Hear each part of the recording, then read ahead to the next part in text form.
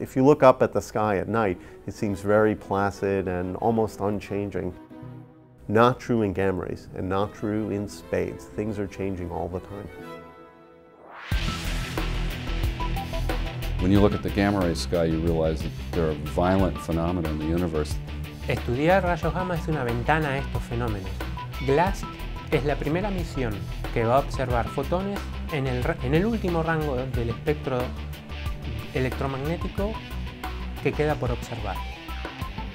We're looking at the universe from a completely different perspective. We actually look at it through gamma rays, which is another form of light, or it's the same thing as the light we see with our own eyes, except that the light itself is literally tens of billions of times more energetic. Objects in the universe put out energy all across the electromagnetic spectrum.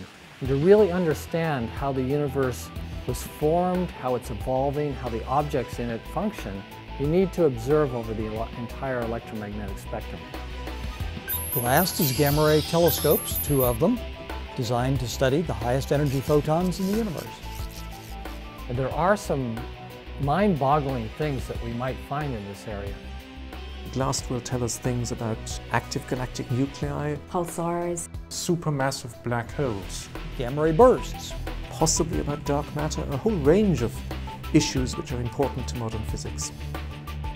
Det är precis som att man befinner sig i ett mörkt rum och så öppnar man ett fönster mot någonting fint som är utanför. Och glas kommer att bli på samma sätt. Man öppnar ett fönster och man kommer att upptäcka nya saker.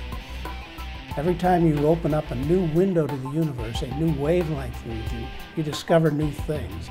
And usually the universe has many surprises in store for us. There's a lot of major discoveries waiting to be made. Then we're going to learn lots more with GLAST.